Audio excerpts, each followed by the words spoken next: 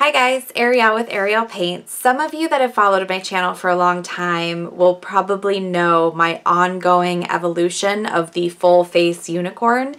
So I love painting unicorns, but I love painting like the actual unicorn on kids' faces and making it into a mask and arms, you name it. The full face unicorn has always been really hard for me. And you know, for the last 2 years, I've really changed how I've done it. And there are a few videos where you can go check out previous versions of how I was doing it on the job. I am almost never really satisfied with how I do my full face unicorn. I do think it gets better and better. So I do want to share with you guys how I am doing my full face unicorn right now on the job. Now, one of the things that I have continued to do since my last full face unicorn video is use a sponge for the horn. So I am still using my like sponge stamp for the horn, and that has worked out so well for me. I do like it a little bit better than using a one stroke because the one stroke can be kind of inconsistent, and sometimes I would make the horn and it would be perfect, and other times it might not be that perfect. And there is nothing that I dislike more than watching a little kid walk away from my chair and me thinking like, oh, that horn's a little funny, or it's just not right. I can't stand that. I want it to be right, especially because I think this is a really finicky design. I see a lot of full face unicorns that I don't really like. Some that are amazing, but not practical for on the job. So for me, it has to be both. It has to look like a unicorn. It has to have the magical, sparkly effect, but I have to be able to do it quickly, and I have to be able to have a few adaptations of it so that I can change it depending on how busy my event is. So I'm going to go through the full tutorial and explain everything I did here. But first I want to talk a little bit about this sponge, because last time I posted a video about the sponged unicorn horn, I got a lot of questions. So this is what I do to create this, and I have created more, but I'm going to show you how I do it. I also want to talk a little bit about the fact that I will reuse this sponge on the job. Now, when I am using sponges over kids' eyes for cats or tigers, or doing the muzzle for tigers, cats, dogs, whatever it may be, I use that sponge and I put it in my dirty sponge bag. For the unicorn horn, where I am just stamping the forehead and the ears, very often I will use this a few times before I get a clean new sponge. That is my preference. You can use a brand new one every time. You can use the same one. I am not here to tell you how to do that. You can look up the different rules, if there's standards in your city or your country, and if it dictates that you should do something specific, that is up to you. A lot of face painters use one sponge per color, and they have for years, and that is fine. I do not judge those people. It is your business. You choose how to run your business. But I will tell you, one of the reasons I'm okay with using this over and over again is because I am using it on the forehead, and I can't remember the last time someone caught a cold from someone else's forehead. Now, of course, somebody's going to say to me, well, germs are germs. Of course. And being clean on the job is very important to me. And I actually have a lot of face painters I work with comment that I am one of the cleanest face painters they've ever seen. So I do try to be very clean. But I also want to be honest with you guys that I don't have 500 of these cut in my kit. I have maybe 6 or 7 right now, and I'm probably going to cut a few more. So I do reuse this a few times on the job. That being said, I want to show you how I cut it. It's very easy. I do prefer to use the Crinoline black sponges for this because they tend to be very dense. They are a much harder sponge than some of the other sponges you might use. And all I do is that very first sponge that I ever cut for my unicorn horn, I will take, you know, one of those and I just use it as a guide. So when I decided I wanted to make more of them, I grabbed that first one. I went ahead and I lined it up to the other sponge that is already a half moon shape. And so let me go ahead and make sure that's nice and lined up. And then I grab some very, very good sharp kitchen scissors. And the key here, let me get to the side so you can see this. All right, so now that I'm in a better angle, I go ahead and I line up my unicorn horn template that I already have, and you could cut out a piece of paper if you'd rather, but this, I'm lazy. This is the easiest way for me to do it. Make sure you have nice sharp scissors and do a nice even solid cut. So you don't want to cut this in sections or slowly, you want to do it quickly. So I'm going to go ahead and just do one cut. And if you have to do one little cut at the end, that's fine. But this way I get a nice even edge with very, very little fraying or anything to cut off. So I do have like a little section here. If you can see that. See how the edge got kind of squared off? I don't want that, so I'm just going to snip that off, and then I can even round out the edge and the back just a little bit, and there we go. So now I have a perfect little template of my unicorn horn. Some of these I did cut the top off a little bit, so they're a little bit shorter, but I don't really mind them being long or short because of how I do the horn. And I will show you this in the video a little bit more, but I'm really loving using this Silly Farm Summer Sunrise cake because since these are still too large really for a kid's forehead because the horn would be all the way up into their hairline, what I love about this is that I use the top 3 colors, that gradation of the metallic gold, yellow, and orange for the horn. But I go ahead and I load the pink and I stamp that on. I usually get like a little bit of pink depending on how big the kid's forehead is. But if I don't get any of that pink, I don't care because I then use the pink and I stamp in the center of the ears on the side, and it's a really quick, easy, fluid motion to stamp that on, do the ears, and then I continue with all my details.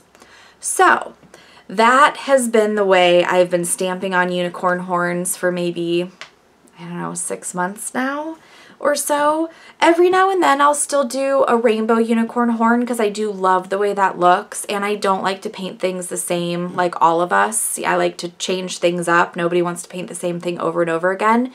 But when I am at the very, very busy event, public event, where I look behind me and there's 100 kids in line, this has been my go-to unicorn. It looks great in person, it's great on the job, and it's super, super fast. So if you would like a detailed tutorial of how I do this, then go ahead and keep watching and I will show you. Okay, so I'm gonna go ahead and grab my cake and I'm gonna spray it down, and I'm going to load my unicorn horn sponge. And I do have a video that I posted recently about how to load sponges to get really good coverage. So if you're a beginner and you need some help with that, go check out that video. So now it's as simple as lining up that sponge in the center of the child's forehead, and you just want to press and squeeze that color out. I try to keep the top of that triangular sponge pretty stationary, and then I move the bottom back and forth a little bit.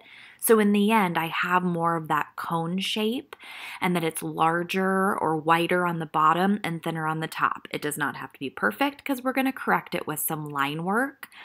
So now that my unicorn horn is on, I'm going to take the excess pink on the bottom of my sponge, and I'm just going to anticipate where I want the center of those ears to be, which is usually towards the outer part of the eyebrow. And for the ears, I am taking what has become one of my #1 favorite one strokes. It's by Susie Amara, I believe is her name, and it's a Silly Farm one stroke with just white and black, and it is called the unicorn, of course. So how perfect is that? So I'm going to take that and I'm just going to do a one stroke ear.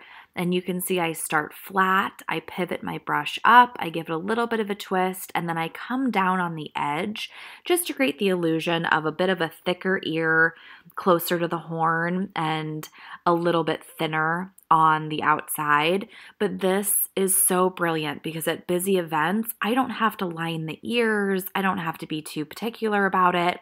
I can do this unicorn so incredibly fast, and the kids absolutely love it. If you lose a little bit of your pink in this process, just dab some more on with your sponge and you can correct it really easily. Now I can do this unicorn in like a 1-minute version and a 5-minute version, so stick around to the very end. I'm going to show you guys some pictures of more elaborate unicorns and like the quickest unicorn possible using this method. So I love using my Leanne Lollipop for the hair and really any of Leanne's rainbows because I believe that a unicorn should have rainbow hair and lots of sparkles. I use a lot of times to one of Nat's Gold Edition, the Blue Wren, I think is really beautiful for hair because it's very whimsical and it contrasts really, really nicely with the horn. But more often than not, I do grab the rainbow because girls always ask for a rainbow unicorn. So this way you can either do the horn in rainbow and then do a different color hair, or you can do the rainbow hair, and they like both versions. So I'm just, for the center, kind of doing a heart shape. I found that that works out the best. Sometimes I'll drag it down onto the nose a little bit, but just try to hug that horn. And then for the side here, I'm just wiggling down on the side of my cheeks. Sometimes I will do more of a curl with the rainbow and I'll go onto the cheek so that if a kid is looking directly into the mirror, they can see more of the rainbow. But I kept it pretty high on my forehead for this video. But you can see I'm just wiggling my brush, getting that rainbow on there. This is the point at events too, when I put that rainbow down, that the moms get so incredibly excited and so into it. So I can do this part really quickly as well, but you can see I'm taking the toe of the brush here and just adding some wiggles so that it's a little bit more unicorn hairish. But it's really up to you. If you're in a pinch, just lay it on fast and keep moving. And if you have time, you can be more particular with it. This design is pretty light on line work. I do make sure to line the horn. Sometimes I put in extra little curves like I'm doing here. Sometimes I make the horn more of a straight-edged horn, and then sometimes I make it a little bit more curved. I do them in many different ways. Again, the photos at the end will show you a few different versions of how I do the horns, but in the end, I want the horn to be distinct. If I have time, I'll do a little bit of shading, and then sometimes I'll also add gold glitter to it, but you definitely want the horn of your unicorn to stand out in a design because that is what makes it a unicorn, but you want it to stand out in a good way. So just be careful how you line it, practice. If I have time, I like to add some black into the hair as well, just to define it. But very often when I'm really busy, this is a step that I skip and I do not do, because if there's not time, then it's one of the easiest things to avoid. I do like to add a little bit of dimension for the ears, just a teardrop and some flicks of hair on the inside. And then if I line the hair around the horn, I like to add at least a couple little wiggles or swirls on the outside hair area as well, just to bring it all together. It, of course, makes the design more fluid and consistent. Depending on how old the child is, you can add some eyeliner, eyeshadow, and a couple flicks of eyelashes if you would like. It just adds to the overall cuteness of your unicorn. Stars and unicorns go incredibly well together, and it's a great way to fill up that negative space. So I'm going to take some white StarBlends and a BAM stencil, and I'm going to fill in all of my negative areas with some quick stars. This is a really easy way to fill up that forehead and even go down on the cheek with stars if you want. And I really like using StarBlends because It makes it less messy for me on the job, and it keeps my stencils a lot cleaner. I don't get any of that tacky, dried up paint that then transfers on to the child's design where I don't want it to be. So I am a huge fan of StarBlends, and look how white and crisp and clean it looks. If you don't use StarBlends, I would highly recommend getting just the black and white for stenciling alone because it is a total lifesaver. Okay, so far so good. I think it's really cute just like this, but no unicorn is complete in my opinion without glitter. I very often will just take my glitter spritzer and I will spray the design down. You can see I put a little bit of glitter on the horn there, but I really love adding the chunky glitter. This is Orion by American Body Art, and it is the glitter cream, so I do not have to worry about smearing my stars or smearing my paint. So I really like adding that on the forehead, and then I usually add it just on the highlight point of the cheeks as well. And this is definitely like the cherry on top. You know, without glitter and rainbows, is it a unicorn? I don't think so. So what's better than a little rainbow glitter? I really love the way that looks. And then I always ask the girls if they want lipstick, and I use the Too Faced Melted Matte Lipstick, which I have on today as well. I hope you enjoyed this video and that you give it a try.